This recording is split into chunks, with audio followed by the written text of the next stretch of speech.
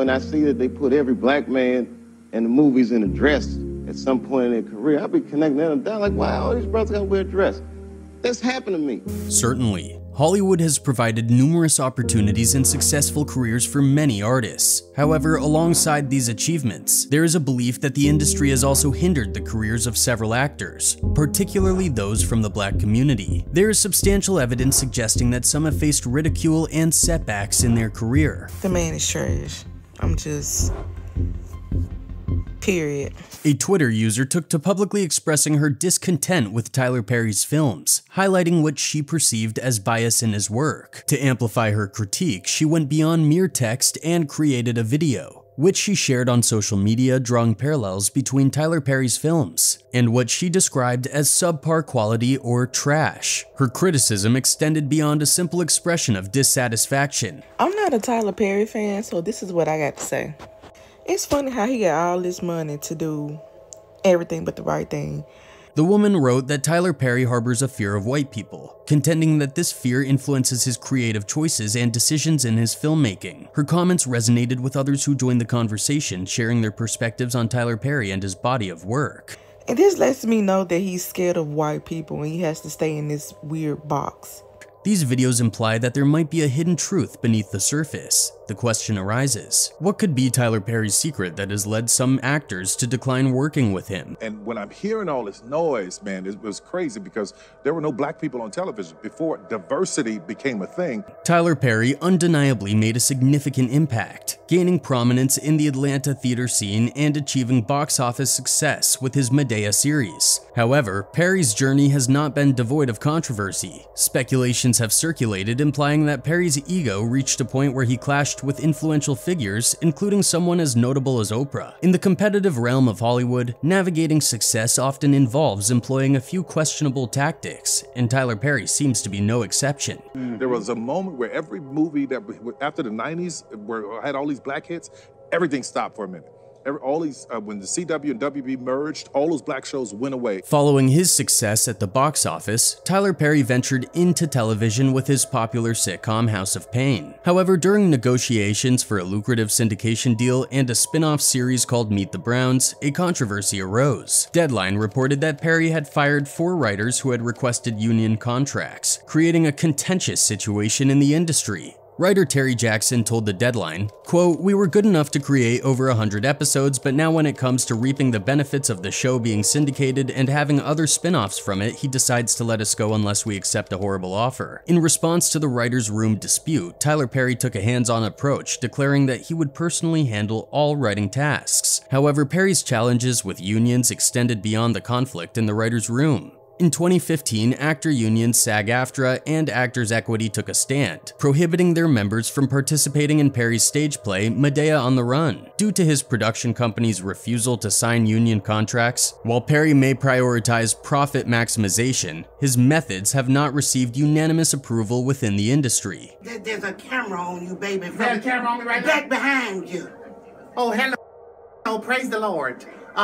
We'd like to tell everybody in Dallas that we are on our way. Thank you. In the wake of the success of House of Pain and Meet the Browns, journalist and cultural critic Jamila Lemieux penned an open letter to Tyler Perry, which was published by NPR. In her letter, Lemieux expressed her discomfort with Perry's use of stereotypes in his work. She wrote, quote, "Through her, the country has laughed at one of the most important members of the black community, Mother Dear, the beloved matriarch. I just can't quite get with seeing Mother Dear played by a 6'3" man with prosthetic breasts flopping in the wind. Our mothers and grandmothers deserve much more than that. Heck, our fathers and grandfathers deserve more. Mr. Perry, you have told the Hollywood old guard to kiss your backside, and I appreciate that, brother. But many folks have expressed some of the very same attitudes about your work that white critics have. Well, it seems like this is not limited to Tyler Perry. Many actors have talked about black actors being exploited by fellow actors. The authenticity infused into Outlaw Johnny Black goes beyond just sound effects. While maintaining its comedic elements akin to its predecessor, Black Dynamite, the film also delves into more profound themes such as faith and revenge.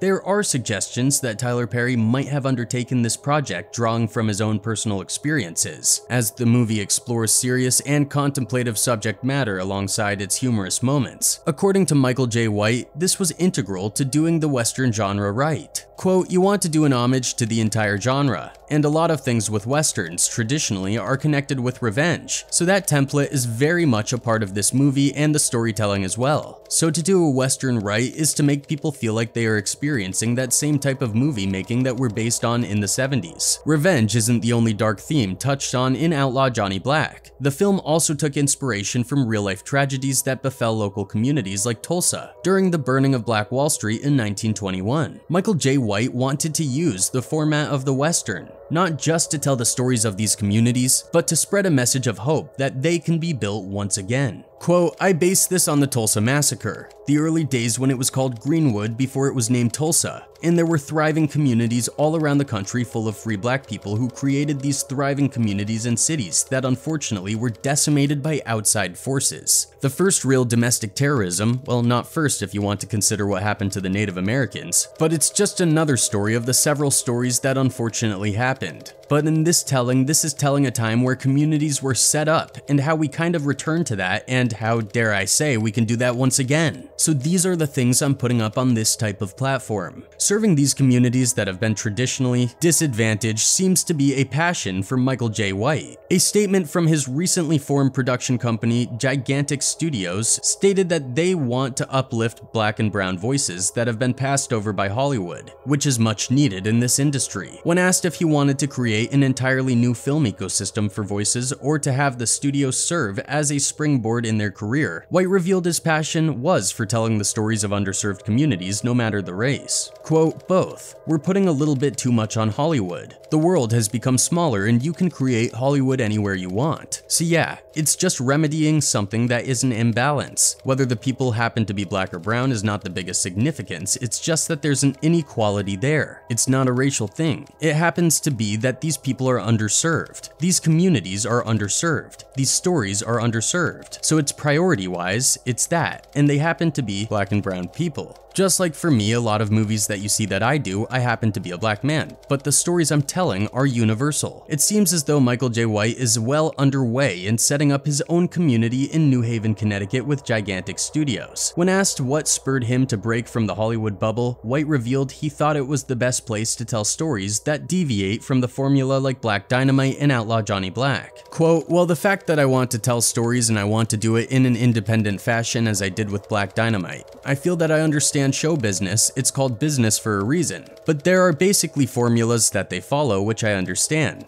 But there's not many storytellers that are heralded for what they bring in the studio system. Acclaimed film director Spike Lee is one of the notable figures who criticized Tyler Perry for his use of stereotypical characters in his work. Lee is well known for openly addressing this issue with Perry.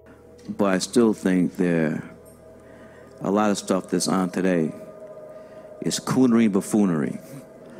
And I know it's making a lot of money. Spike Lee went on to suggest that because of these stereotypical movies, individuals like Tyler Perry were breaking records. In his view, the industry could do better by avoiding such biased and nonsensical movies that featured designated one-dimensional characters. Breaking records, but we could do better. Tyler Perry's approach to casting and character portrayal has become noticeable to viewers, leading to discussions about his business strategy. Some individuals argue that Perry tends to cast dark-skinned actors in villainous roles while portraying white-skinned individuals as heroes in his movies and shows. This perception has generated discussion and debate within his audience. Pitiful black woman being abused by a no-good, dark-skinned man, and then saved and rescued by the perfect light-skinned man. If you ever want to know about history conspiracy theories, then turn to none other than comedian Eddie Griffin, who is a certified expert in it. Quote, a black history conspiracy. I don't know if it's a conspiracy anymore since they've released most of that information, but yeah, Martin Luther King used to have a thing with Marilyn Monroe, explained Griffin. Yes, oh, everybody got a piece of Marilyn. Yeah, that was Marilyn Monroe. Griffin has a Showtime comedy special called Eddie Griffin, Undeniable, that premieres February 9th, and the location of his special is pretty important to him. Quote, I tapped it in Boston at the Historic Theater where James Brown grabbed the hand of the man and had him put it together with some of the activists to make sure that the ride didn't go down the night Martin Luther King was killed, explained Griffin. It's for the historic value, man. Get the vibes and the spirit, you know, explained Griffin. Eddie Griffin, who portrayed Eddie Sherman on Malcolm and Eddie, and the title character in 2002's Undercover Brother, said that the US would be dreadfully embarrassed if the rest of the world understood the true statistics facing black men in America regarding the rates of incarceration. Quote, "The criminal justice system is rigged against African Americans," the comedian told The Observer in a phone interview. "It's a plantation mentality. They are trying to lock up as many of us as possible to put us in penitentiaries for free labor. You have the government paying private prisons to feed and clothe each inmate, turning it into a damn business. And African Americans are set up for getting arrested. If you leave me with nothing but dope to sell, what do you think I'm going to do to make a living?" said Griffin. People are getting locked up for doing the only way that's left to make a living in their communities. Quote, "Racism is endemic in the prison system. A dichotomy exists in America's prisons between whites and minorities," agreed Steven Zeidman in a phone interview, CUNY School of Law professor and director of their criminal defense clinic. Quote, "Most prisons are located in predominantly white rural areas where they serve as cash cows for the small towns they reside in, providing the majority of jobs and economic stimulus in their areas. So it becomes politically unpopular to disrupt the status quo. In contrast, the people being sent to these prisons are predominantly minorities from New York City or other urban areas throughout the state. Correctional officers also bring their own biases into the prison, either based on unfamiliarity, fear, or both. These biases can often manifest in the form of abuse to inmates with very little chance of retribution for the victims, unhesitant to delve into controversial subjects that may discomfort some. Cat Williams has also openly addressed issues that have seemingly incurred the displeasure of certain factions within the industry. Multiple incidents indicate that Hollywood might be actively seeking to distance itself from Cat, possibly in response to his unwavering and unyielding stance on these matters. They're gonna let you be a star, Lil Rel, but you ugly.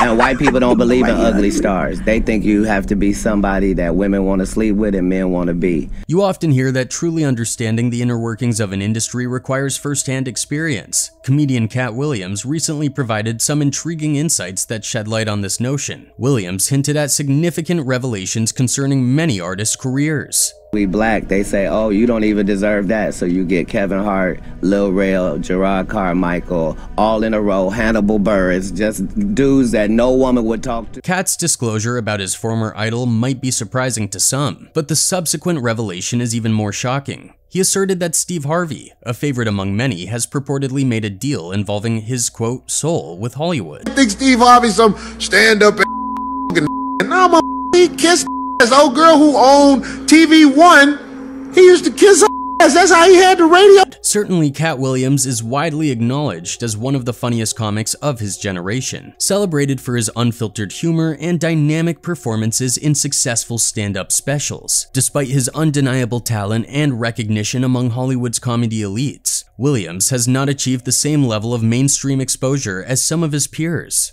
A supporter noted, quote, "Unlike Kevin Hart, he hasn't embraced leading roles in blockbuster movies, and he doesn't host a show like Steve Harvey. Being hopeless, he once even said, quote, I'm just going to go ahead and announce my retirement from stand-up. I'm kinda done. I've already discussed it with my kids. I wasn't really going to do it on a Seattle street. I was going to Los Angeles and to do it in the offices of ICM or Live Nation." Persistent rumors have circulated suggesting that Cat Williams had been blacklisted from the entertainment industry, sparking questions about why he hadn't attained the same level of success as figures like Steve Harvey. It's worth noting that Williams and Harvey have had a strained relationship for over a decade, and there seems to be a significant reason contributing to their ongoing discord. Well, you know, to be honest with you, Frankie, I didn't know nothing about this concept. When the promoter told me about it in October, I shot it down, because that ain't how I've ever promoted a show. To understand the roots of their feud, we need to go back to December 2008 when Cat Williams openly criticized Steve Harvey before a Christmas season show. This incident marked the beginning of their conflict, which has persisted for over a decade. It's important to acknowledge that both Cat Williams and Steve Harvey have had disagreements with other comedians, and this particular instance was no exception. The genesis of their feud can be traced back to a public challenge by Cat Williams. He boldly asserted that he could surpass Steve Harvey and claim the title of the King of Comedy during an upcoming New Year's Eve show where both comedians were headlining. I was on the Steve Harvey show, and Steve Harvey, who is going to call in at 5:45 and get the record straight. Reportedly, Jamie Foxx was also involved in this conflict. Fox, who was working as a radio host at the time, played a clip of Cat Williams dissing Steve Harvey, which likely escalated the feud between the two comedians. Quote, "I want to apologize for what's going to happen," Williams said of the joint comedy gig. Quote, "But the second time you get on stage, I need you to understand that that's your final time as the king of comedy. Water seeks its own level. You can't stop it, Playboy. It is what it is, so I hope you're ready. I hope you got a team of writers. You're gonna need about 6 or 7 of them." In response to the clip, Steve Harvey called into the radio show and expressed his bewilderment regarding the entire situation. You know, I've always been on tour with some real monsters, man. I toured with the Kings. You know, I've been on stage with Sid, DL, and Bernie Mac at the same time. On the significant night of the event, Cat Williams did not hold back, coming out swinging with punches aimed at Steve Harvey's comedy reputation while also poking fun at his clothes and hair. Addressing the audience, Cat Williams likely delivered sharp and humorous remarks about Harvey during his performance. He said, quote, "Please give it up for Steve Harvey. He's one of the best we've ever had," Williams told the crowd, "but he don't want no parts of this in no shape or form. I don't know why he came out here with all this money y'all spent on these tickets and talked about a lady in the audience for 15 minutes, but won't talk about me the way I getting ready to talk about his expletive made expletive." Indeed, Cat Williams didn't inherit fame and fortune on a silver platter. He had to construct his comedic empire from the ground up. Beginning in Avondale, Cincinnati, he meticulously honed his craft by gracing stages with stand-up comedy in diverse venues across the nation, from the bustling streets of Oklahoma to the lively platforms of Oakland. Fearlessly, Cat delivered his routines, refining his distinctive style through relentless hard work and unwavering dedication. You in the middle of a goddamn meeting. Yeah, so what we're gonna do is we're gonna do the movie with you, and then we're gonna go back.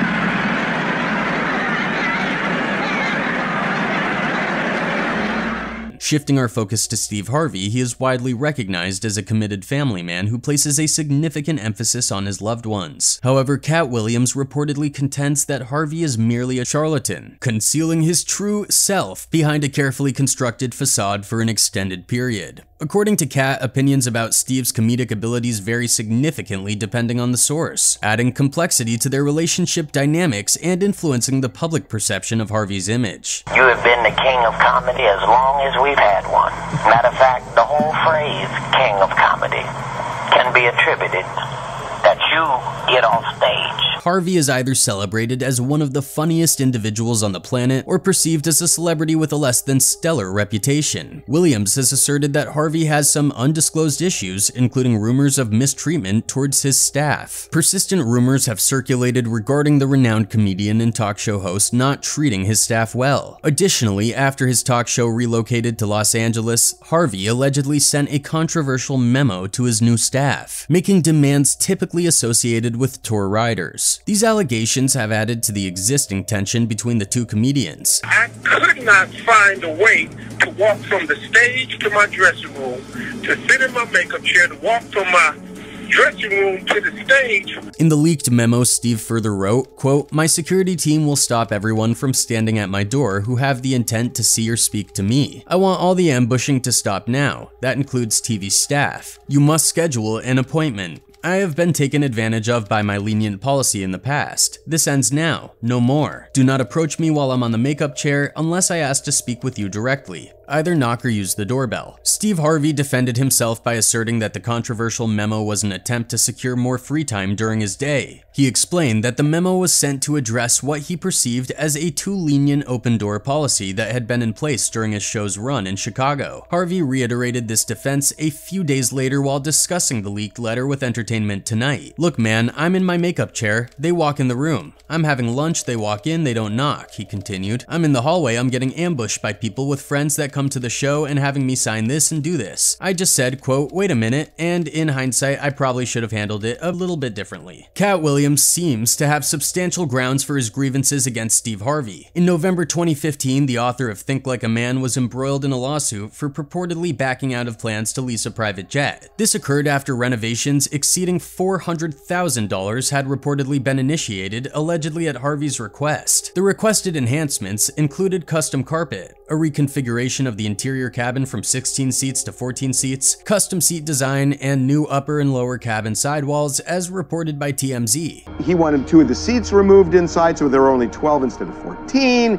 He wanted custom carpets in there. Williams has also alleged that Harvey, who starred as a high school music teacher on 96's The Steve Harvey Show, lifted the premise of his show from comedian Mark Curry. Curry starred as a teacher named Mark Cooper on the sitcom Hangin' with Mr. Cooper, which debuted in 1992. The same Steve that went to go watch Mark Curry do his whole sitcom and then stole everything Mark Curry had, Williams said. Now Steve got a sitcom where he's the principal and he wears a suit. Williams also dissed Harvey's acting chops, skewering Harvey's claim that he didn't want to pursue a film career. Quote, "You couldn't be a movie star," Williams said. "There are 30,000 new scripts in Hollywood every year. Not one of them asks for a country blumpkin dude that can't talk good and look like Mr. Potato Head. There ain't none. You have to have range." The allegations and rumors surrounding figures like Cat Williams and Steve Harvey also raised the possibility that certain artists and executive producers may have been involved in harming the careers of their own community's members. Such accusations suggest the existence of internal conflicts within the industry that could potentially impede the progress and success of Black individuals in the entertainment world. One person on the internet wrote, quote, "The difference between Southern people as opposed to people from the East and West Coast is very true. I'm Black and am from the Bay Area, but lived in Atlanta for over 10 years, and the Tyler Perry characters and storyline is way more relatable to the Southern audiences because almost every Southern Black person knows or have one of those characters in their family or neighborhood." Another one added, quote, "Imagine in America where the ultimate privilege was height and shorter people endlessly complained about how taller people controlled the height power structure and greedily kept all the inches for themselves. Also, shorter people shame each other for cooperating with taller people.